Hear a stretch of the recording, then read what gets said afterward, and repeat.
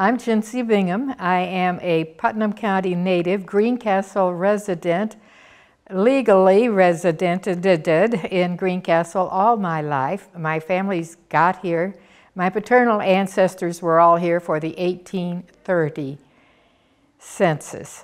So I have grown up with the county of Putnam, the city of Greencastle. Professionally, I'm the first woman in Indiana who ever went out and bought a radio station and ran the things. The radio station is still on the air. I'm barely hanging on to my life. Professionally, that was my life story. Personally, I am kind of an old windbag who's interested in the county area and its history. And I'd like to talk about what Greencastle used to be like in the 1940s. And as I look back and started thinking about my grade school experience and thought that that was 80 years ago, I can't believe it, 80 years ago. 80 years ago, Greencastle City did not have a kindergarten, but some of the city parents got together and hired a lady to have a private kindergarten in her home. That house still stands on East Washington Street, not too far from where now Greencastle High School is. So when we all started to the first grade, many of us had had some experience, and we could count and tell people who we were and those kinds of things. And I lost 2 baby teeth. That is my biggest memory of kindergarten, when the grandson of the Coca-Cola plant people in Greencastle came through a hedge and knocked out my 2 front teeth. At a later class reunion, some 50 or 60 years later, he swears he doesn't remember it. Well, he's not the one that got all bloody. I was terrified. Oh, look at all this blood. But teeth grew in, so that was fun. And another fun thing was that, 13 years later, many of those kids who had gone to kindergarten together graduated together from Greencastle High School. We had 3 elementary schools in Greencastle in the 1940s. Miller School, which is now an apartment building, Miller Asbury. Mary Emma Jones School, the same name but a different building as the Jones School, which now is on Liberty Street but unoccupied as a building for education.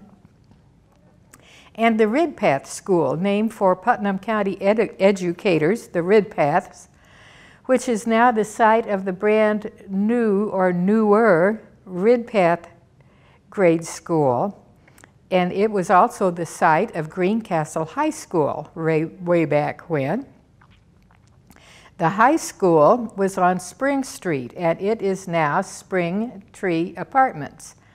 And the old gym is now a parking lot behind St. Paul the Apostle Catholic Church. So the grade schools were grades 1 through 6. There was not bus service for kids who lived in town. You had to walk to school, or if you lived, kids in Northwood were a long way from Second Ward, Miller School, and sometimes the parents drove them. I lived on Bloomington Street, so I was 2 blocks from grade school and 2 blocks from high school, except for the first year when we moved to town. Now that move would not be considered moving to town now because it's in town. But in 1940, my grandpa's farm was at 837 Indianapolis Road, and his barn stood where Headley Hardware is now. That was the edge of town on the north side of what was then called the Stilesville Road. Now, Commercial Place, which is called the Avenues, was already established, and there were houses there built for a lot of people who were working at the old zinc mill. And the zinc mill stood where the Greencastle license branch is and went all the way back to where Mill Pond Health Campus is. So we had 3 schools, grades 1 through 6, and the junior high and high school were both in the same location at Spring Street. The curriculum was basically the same. We had Latin. I didn't take Latin because I couldn't think of what I would ever use it for. We all had to take algebra, and I must confess, I'm going to be 85 years old in about 10 days, and I have never ever found a use for a quadratic equation. And my educator's son looked over his glasses at me one day, and he said, "You had to learn that because you had to learn how to think."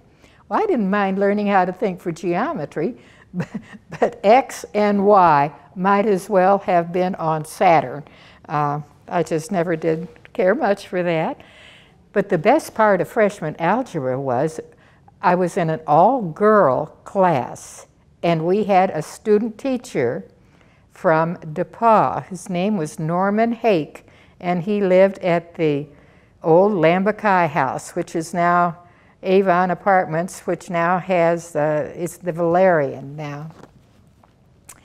And we all thought Mr. Hake was an import from heaven, so we did make an effort.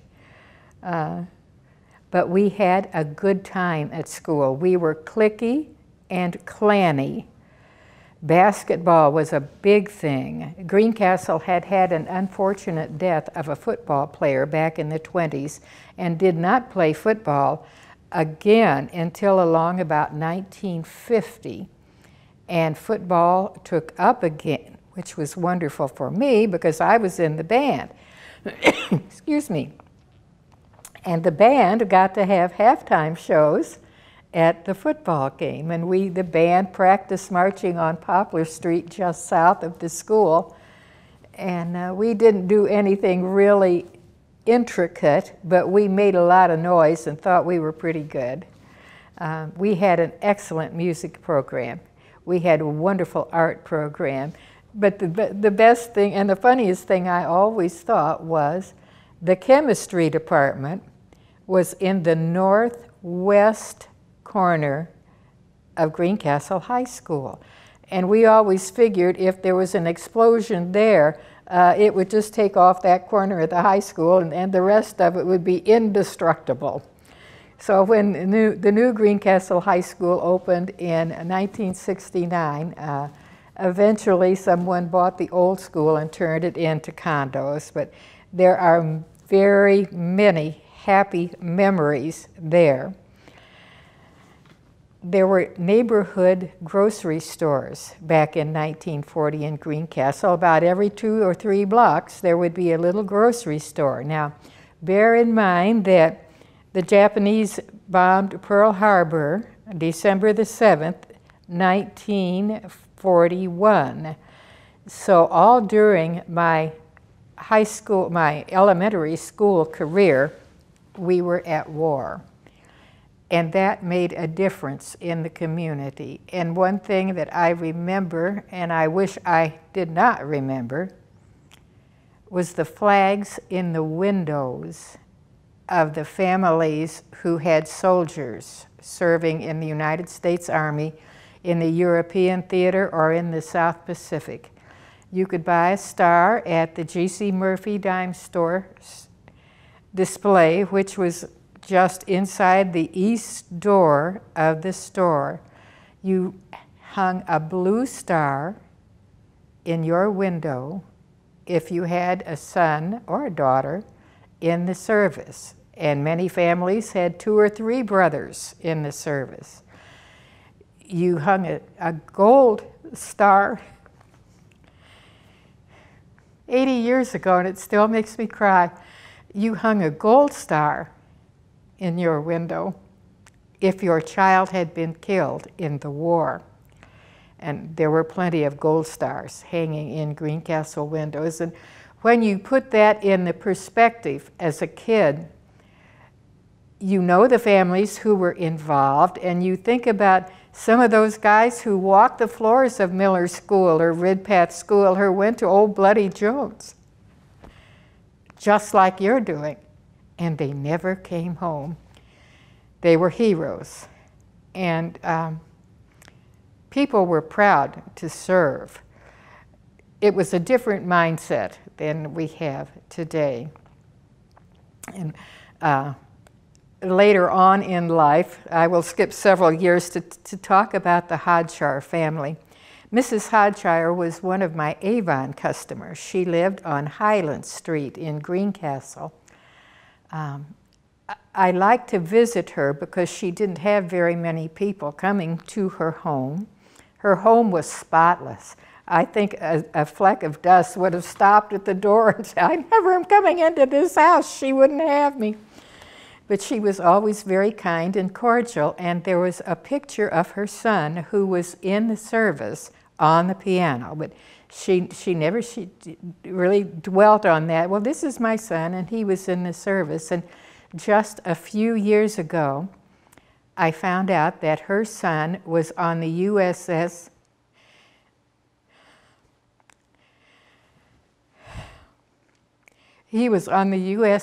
Indianapolis, and that's the ship that took the A-bomb to Japan, and later was sunk by the Japanese, and he perished. And all that time that I visit her as her Avon representative who bought my Avon moisture cream, she could never quite get around to saying that. And I felt so sorry when I found out what had happened. And then one day I was nosing around in Forest Hill Cemetery here in Greencastle, and not too far from where my parents and grandparents are buried is the Hodshire stone. And it's Mr. and Mrs. Hodshire, and then across the bottom of the stone, in memory of our son who was on the USS Indianapolis. And, now that I have children and grandchildren and great-grandchildren, I think of how people must have felt when they were at the train station sending their kids off to war. That was difficult, but as kids, our parents tried not to dwell on the war. And I'm glad for that, though both of my parents had businesses that were open 24 hours a day. My mother ran the Monon Grill, which is now a second-hand store along what used to be the Monon tracks. My parents opened that in February of 1940. There had been a restaurant called the Monon Cafe there many years ago, and that was the first prefabricated building in Greencastle. My dad's garage is where Wasser Brewing is now. I think that brewery is a great testament to a man who drank a lot of beer. But he bought the garage in 1935. It became the AAA agency. He had a big wrecker, which was very busy. It was open 24 hours a day. And so my parents were always busy during the war. But there was always war talk at the tables, and we had, our little dinette area had a big map of Europe, probably about 4 feet square, 48 by 48, on one wall of the dinette, and on the other wall was the map of the South Pacific area. My mother had employed a lot of people at the restaurant who were in the service. And one of my early memories of her is sitting at her desk upstairs writing to all of the people who had worked for her at the Monon Grill. And someplace in our old house is a shoebox full of letters that those guys had written back. And they were heavily, the word I think now is redacted. There were things crossed out. They couldn't tell where they were, just that they were, and to tell everybody hello. Well, the news got around town at the little neighborhood grocery stores. There were 2 neighborhood grocery stores by Miller School. One of them was, what was his name? Lee Wilson. And his store was on Bloomington Street, just a little one-room store. approximately where the motel is now. The other store was Inman's store, and they were South Arlington Street between Seminary and Anderson Street. Binkley's had a store in Fox Ridge. In the north, Lockwood on West Liberty Street, west of the old Jones School. Everybody loved to go to Lockie's. That's where all the news was. For a while after the trailer park came into being on North Madison Street, one of the Pingletons had a grocery store there. Hardman's had a grocery store on North Jackson Street, where the laundromat is now, along in there someplace. On South Jackson Street, there was Gould's Market. On Berry Street, we had Roland's grocery store. In the south, grocery store and Hedges Market. There are descendants of those families in Greencastle, Putnam County area now. And the local dairy, Handy's Dairy, would make deliveries to those stores, and the Handy's delivery guys were the grapevine. They would go from one store to the next with news of the boys in service and who died and when the funeral's going to be and all the latest gossip. And also we had an Omar bakery here. Omar delivered baked goods, breads and cupcakes and all kinds of bakery things. And the Omar man also made deliveries out in the county. And he was another good source of neighborhood gossip. The community was about 5,000 strong then. And it was more compact and much closer, or closely knitted, I guess would be the best way to say that. A lot more people went to church back then. We didn't have as many churches, but the ones that we did have were very well representative. The Putnam County Fair met first on the north side of the courthouse square, and later, before the war sometime, it moved out to Roban Park. And now what is one of the shelter houses was the old sheep barn, and the women's stuff and the girls' 4-H stuff was all in what was then the Miller School. How I strived, to stitch everything just right. I was not a good seamstress, but I was pretty good in baking and food preparation, and of course with that, what you can't display, you can always eat. So there was always light at the end of that tunnel. And the livestock displays were on the grounds of the fairgrounds, and it had a carnival. And the carnival was set up where the baseball diamond is now. And on Sunday morning, after the carnival people wrapped up late Saturday night and left town, all the kids in my Sunday school class at First Christian made a mad dash to Roban Park to look for coins on the baseball field where the carnival had set up. And we usually came home with maybe 30 cents apiece, and that was a fine then, because during the war, you could buy 2 hamburgers and a Coke for 25 cents. Cokes were a nickel. Hamburgers were 10 cents apiece. And kids who could not or would not take their lunch to Miller School and have lunch with the school people went to a little restaurant called the Rendezvous, which was kind of a DePaul College hangout. And it was on the end of Anderson Street. It was the second building west of Bloomington Street on Anderson. And that's how I know that you could get 2 hamburgers and a Coke for 25 cents. I don't remember what my folks charged for meals at the Monon, but I remember talk about a 35-cent blue plate special. Sometimes troop trains came through, and my mother, of course, was in charge, and she didn't do any cooking.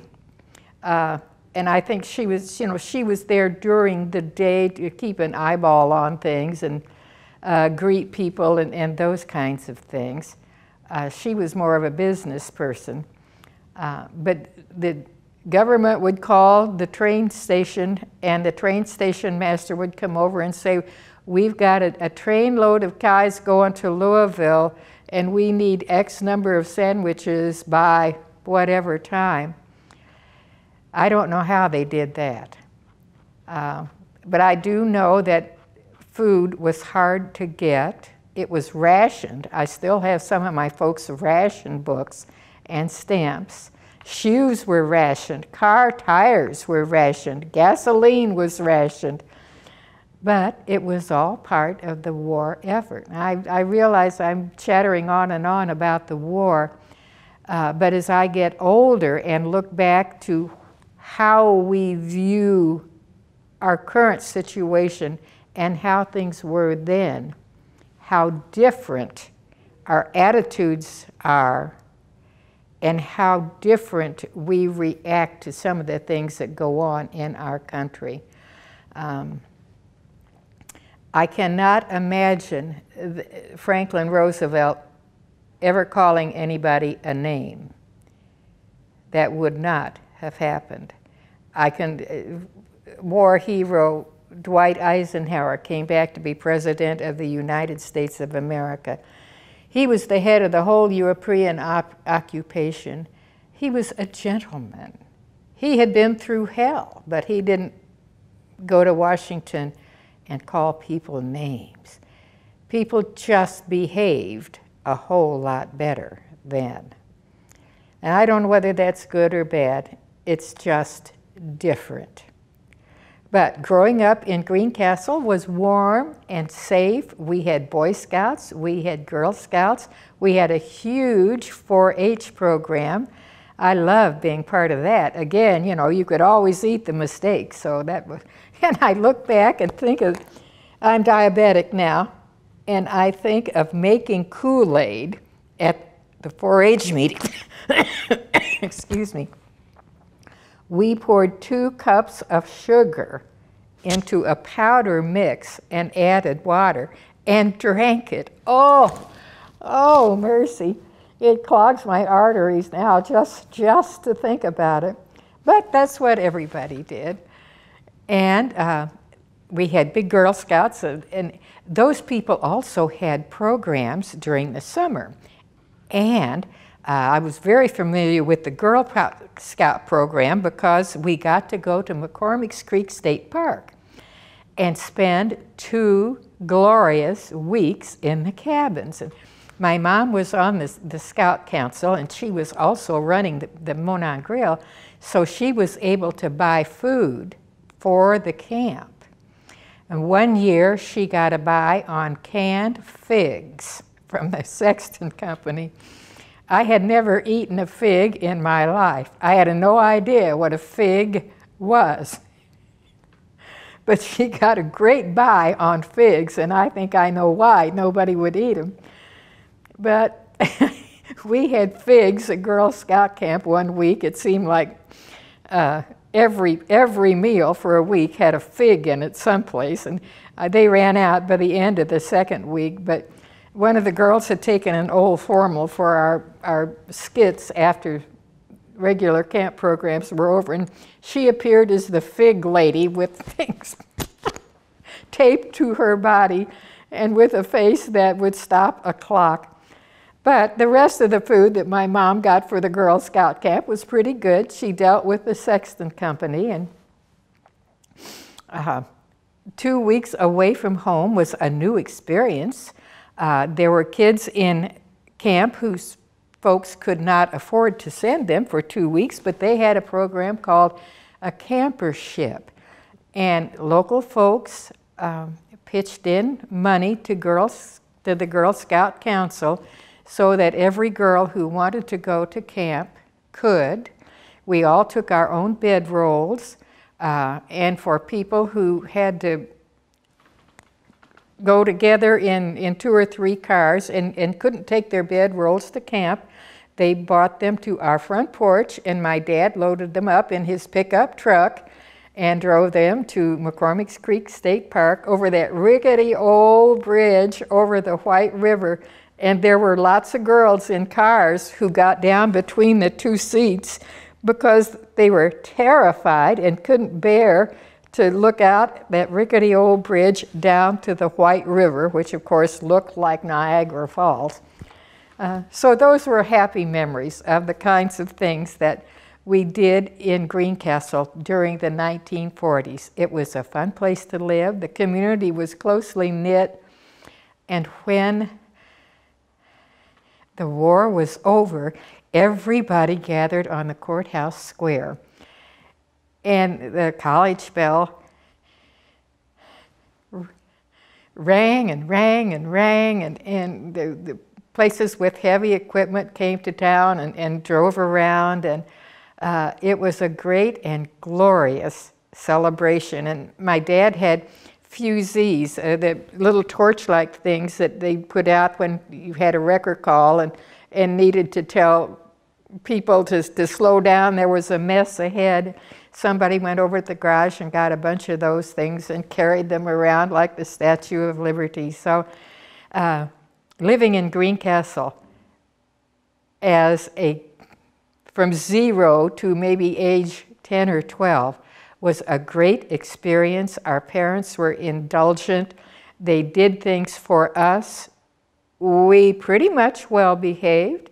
I jumped off Crow's Bridge at the age of 10.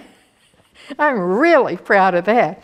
But my contemporaries, the guys, were diving off the top. I was terrified to do that. My father had to bribe me with a quarter if I would jump off the floor of the bridge. And he was in the river down at the bottom. I'll catch you. Come on, jump. My mother was sitting on the bank in a camp school yelling, "Don't let her do that. Don't let her do that." I think I get a quarter. I jumped off the bridge.